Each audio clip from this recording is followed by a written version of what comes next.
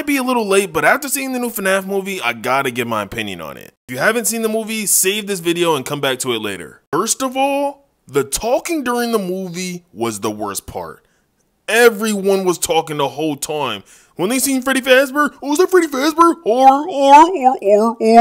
I'm looking at the people next to me like, shut up! On top of that, when I walked out of this movie theater, last thing I thought this movie was a horror film. It was funny, but not scary. Also, the scene where William said, I always come back. It's cringe. Like, if you play the game, bro, it's his first time dying. Why is he even saying that? Like, when he says that in the games, it's because he actually has and actually does come back. The main character was honestly done so well. He's very good written. And Foxy's the only animatronic that's actually lore accurate. Or he's the GOAT.